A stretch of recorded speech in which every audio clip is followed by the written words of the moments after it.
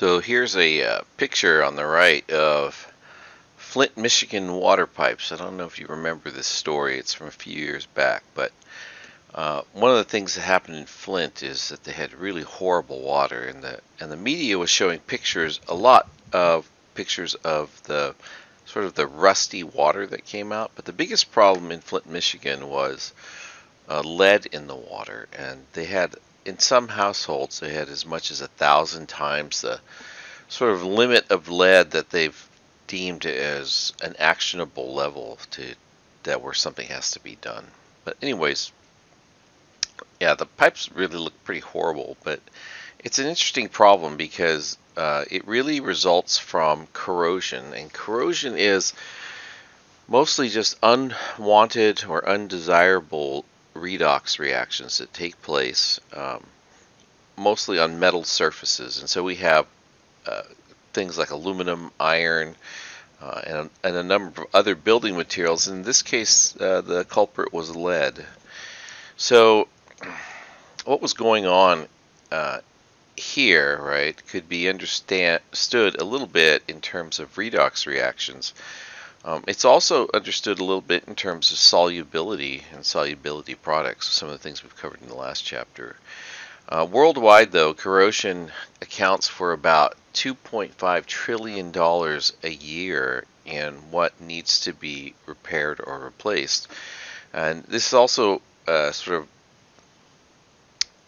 is part of the problem we have with infrastructure in the United States, where lots of things are in need of replacement. Thousands of bridges in the United States need to be replaced or fixed, are generally in poor repair, and this is mostly due to corrosion. So we're going to talk a little bit about that. I was going to say one of the things about the pipes in Michigan is that what happened, and there's a very good story on this here, if you can see that link. It's a little bit detailed, maybe, but it's probably at the level that you guys would enjoy reading it. What happened was is Flint, Michigan changed its water source, and the pH went from being a little bit more alkaline to a little bit more acidic, and also they didn't use phosphate additions to their water. So the stuff called orthophosphate, or just phosphate, wasn't added to the water. What phosphate does is it's really good at precipitating out things like lead, and it causes buildup on the inside of the pipe. So even though this looks horrible here, you do need buildup inside your pipe so that it sort of adds a protective layer to the water pipes. And that's why pipes just don't dissolve right away in the ground. They're insulated, and then you get this a little bit of corrosion on the inside, and that causes a protective layer to form.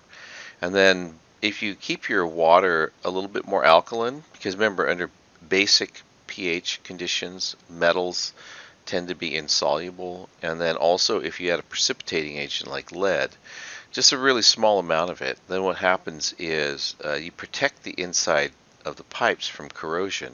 So in Flint, what happened was they were trying to save money, and they started pumping water out of the river in Flint, Michigan, and they didn't treat it properly. So if you don't treat the water, keep the pH right, add the right additives to it, you get what happens in Flint happening. And it could happen just about anywhere in the United States, because there's so many lead pipes that were installed that nobody even knows where they're all at.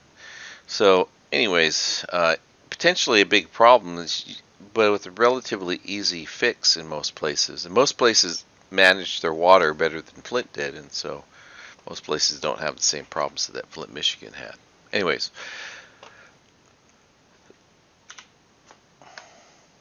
so here we have the reactions for the corrosion of iron, and it involves the reduction of oxygen from the air, and then the anode reaction is the standard reduction reaction for the anode is iron 2 plus iron 2 electrons make iron solid.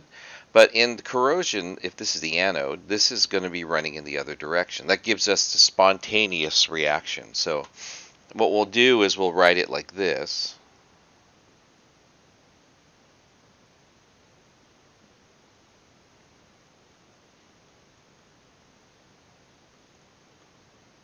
And then that voltage becomes zero positive, right? 0.45 volts. So overall, there's a potential of about 1.68 volts, adding the cathode and anode reactions together. And it's a positive voltage, so it's spontaneous, right? So I wanted to show you, though, on the standard reduction tables that there are a number of metals that can corrode, and several that don't that should. So I'll get over to the...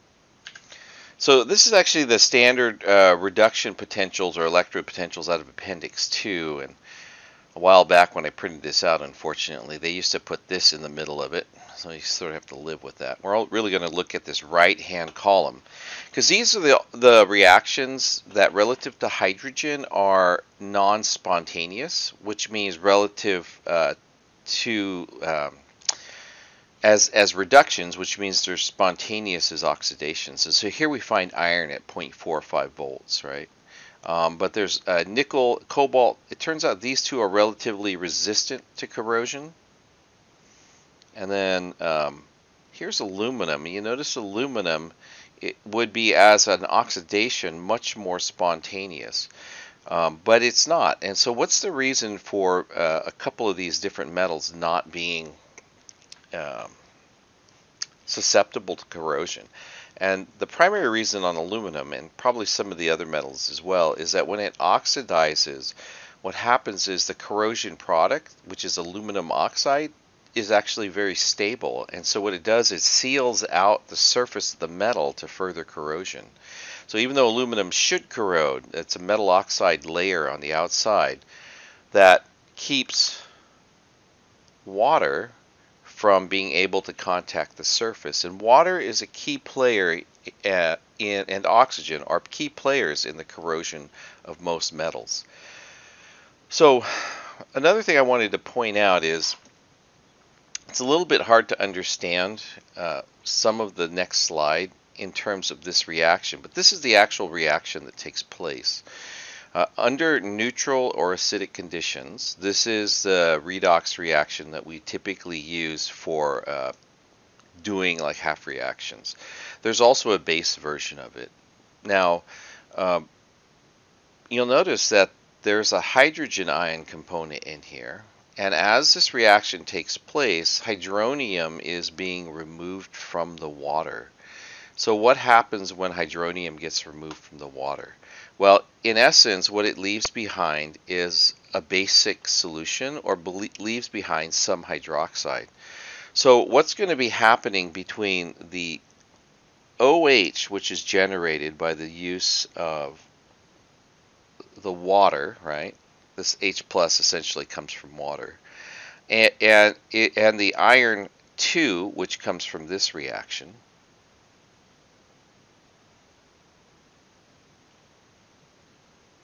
is these two form a precipitate.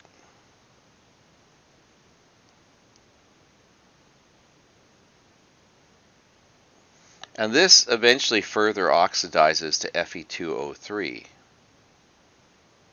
And this is rust. Okay, so there's yet another reaction that takes place in between the precipitation of the hydroxide from this electrode, basically, to the iron ion, the metal ion from this electrode. That precipitates out and eventually gets converted to Fe2O3. Now, when this happens in aluminum, the aluminum stays in place and forms aluminum hydroxide, or aluminum hydroxide and aluminum oxide. And the aluminum oxide is inert to the corrosion. So because it forms a layer, it blocks out, it separates out the aluminum surface from the potential source for the other redox reaction. And so as a result, it stays stable once an initial layer forms on the top. Otherwise, aluminum is very reactive in terms of redox potentials. So let me show you how this sets up on the next slide. And then I've also rewritten this reaction under basic conditions because I think it helps to emphasize that hydroxide is being made by this reaction. So what I did is I used the other form of this reaction. The way I did that is I went ahead and said, well, I'm going to add 4OH minus, the same as when you do redox balancing, right? And I'm going to add 4OH minus over here. So what that's going to do is produce, these two will produce 4H2Os. And that'll cancel with these, and that's the reaction that we'll actually be looking at on the next slide, although it's the same reaction under acidic conditions here and under basic conditions here. So you'll see, oh, I got to make an editorial change. This I had listed as I originally had the other reaction here, but I wanted to write this one because it kind of makes more sense. So this is the 4 hydroxides that I added, and then I canceled out, right, the 4 waters here and 2 waters, so I cancel 2 of the waters out. And so this is the same redox reaction. It has a different voltage, and maybe I'll have a time to talk about that. But it has a different voltage because it's at a different pH, and this reaction is pH dependent. So this is what it looks like when it happens on a water drop, though, right? So here's the water drop on the surface. And the water drop is necessary, or helps in this case, because it gives a medium in which the ions can move about and meet each other. So the iron begins to rust, and when it begins to rust, it creates the anode for the reaction. Now, there may have been oxygen in this droplet before, but slowly this reaction consumes most of the oxygen in the droplet, and then what happens is oxygen can enter from the sides. Now, oxygen's entering from the top as well, so there's some of that going on as well, but what's really important to realize is oxygen's coming in along the sides here, and you're creating a cathode at the metal surface based on the oxygen reaction. So in one sense, the iron anode is the active electrode, and then the iron cathode on this end is the same piece of metal, but it's inert. It's not actually participating in the reaction. It's just there to transfer, for the transferal of electrons. So the anode pushes the electrons over to the cathode. It produces hydroxide over here, iron over here, and then what happens is they two meet and you form these little piles of rust. So if you're looking at this from the top, right, that's the droplet, you would expect to see some rusting in here, and then there's actually a hole in the middle right here, and this is known as the pit, right? So this is often referred to as pitting because what happens is when rust forms on an iron surface, it becomes very irregular. It's not smooth anymore, and that process is called pitting, and it happens because of the way this reaction takes place. So important aspects to realize is all you really need is water. You don't need a second electrode. It's the same electrode, but on the different parts, depending on the access to the oxygen, you have a cathode on one side where the oxygen can reach, and an anode in the middle where the pit forms, and then the rust forms this sort of ring or blob, typically a blob around the pit. Now, there are some interesting conditions where we see rust, and probably the most interesting, I can look out my window right now and I have a 1966 Mustang, and it's all rusted and needs a lot of work. But imagine that you have a metal painted surface, right? And by the way you prevent corrosion is pretty simple. Is keep the water out. Okay? That's one of the main ways that you can prevent corrosion. And that's why we paint cars, for example. Now, so I have this surface. I'm going to draw it like this. There's iron under here, and it's been painted, right? And then all of a sudden you get a chip in the paint. And then water hits it. And so now I have a water drop on top of my piece of metal, right?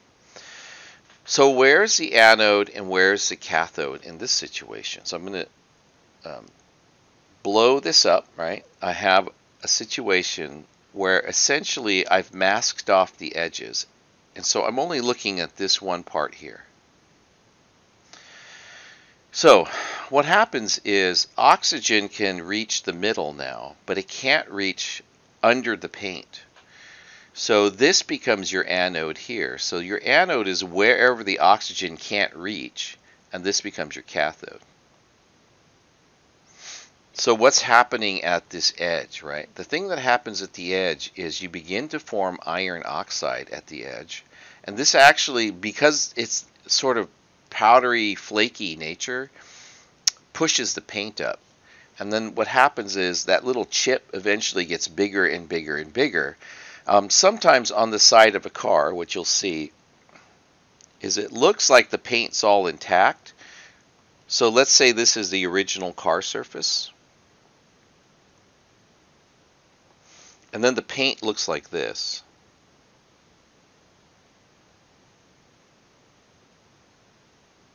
And it's called a bubble. Okay, and the way the bubble actually forms is originally this was the hole. The oxygen's coming in here. The water is going in here. Okay. But what's happening is the anode is moving its way out, and it's actually filling this pocket full of rust. And if you take a knife and you cut that off, or a scraper and you scrape that off, what you usually find is you find a layer of paint, and then underneath it it's full of rust, and this is all like rough and pockmarked. And that's the pitting of the iron. So oxygen, corrosion of oxygen and iron, right, is one of those ones that's the reason why it's dangerous is structurally you can't see it most of the time. It's actually hidden from sight. This happens with other kinds of metals too, where you have corrosion that takes place, but it's not taking place where you can see it, and that's because the iron, right, is the anode and it's dissolving. You only need a small region in which for the oxygen and the water intrusion to take place, for corrosion to take place over a long time. One of my other favorite corrosion examples is if you go to the ocean, a lot of the times you'll see like an old pier. So you'll see a pier, and then you'll see an old pier next to it. And then in this, let's say this is the water, right, for the old pier. What you see is you see a bunch of pilings like this. And they're all cut off around water level. And I used to think to myself, why would they cut those off there? Right? Why wouldn't they just pull them out? And the answer is they didn't cut them off. It's corrosion that cut it off. And the reason it happens, again, has to do where the anode is and where the cathode is. And remember, the anode is the part that weakens. So even though the ocean level isn't completely constant, right? When you're looking at the surface, where does the oxygen come from, right? Hopefully you know this answer. It comes from the air, right? So it comes from up here. So your cathode is what's originally above the water, and this is your anode. And because there's less oxygen underwater, which we all hopefully know, there's less oxygen, breathable oxygen underwater, eventually what happens is this appears to just cut right off. Right? Because it's corroding right at the water line. Even though the thing is going up and down, the tide is going up and down, these things corrode at the water line, and eventually they topple off. And these old piers often had like iron pilings that they use, the ones that you're seeing. And yeah, they just sort of fell off that way. You see pipes in water that way as well, like somebody stuck a pipe in the water for like a dock. In a freshwater lake, you see the same kind of behavior. Way down here, it doesn't look bad, and at top, it doesn't look bad, but all the corrosion is taking place at the interface between the pipe and the water. So corrosion is a big problem. So what do people do about it? And it turns out there's actually several things that are pretty commonly done. One is simply just to paint the surface. To stop corrosion, all you need to do is cover it up. So the Golden Gate Bridge, for example, is that bright red because primarily they were trying to paint the surface of the metal over because salt water, because it provides conductivity in the solution, is a great like facilitator of corrosion. So cars in the Midwest, for example, generally tend to rust out a lot faster because a common practice in the Midwest when there's snow is to salt the roads. And the other option is sometimes they use gravel. Well, the gravel just helps to chip the paint, and then if they salt the roads, it helps just to corrode the bodies of the cars away. I had a friend, I still remember, who's now like an executive for like 3M or something like that for their chemical business. But what I used to ride in his car in graduate school, and he came from Detroit, Michigan. And his car, you could actually see through the floor of his car because it was so corroded. You were afraid that if you stuck your foot there, there was no metal left hardly, and you could see the road rolling by underneath your feet. So corrosion was really bad in the Midwest. So this slide was a little messy. I don't know if you can tell I rearranged it, but so we use something called the sacrificial anode. So besides painting and coating the surface over, one of the things that we do is we also use another more reactive metal for protecting the iron in the reaction. So again, we have corrosion, and I've written these as standard reductions because I wanted to show you how this sets up on a standard reductions table. But we have oxygen being reduced, and that's a voltage of 1.23 volts. And then these are the standard reduction potentials for iron, zinc, and magnesium.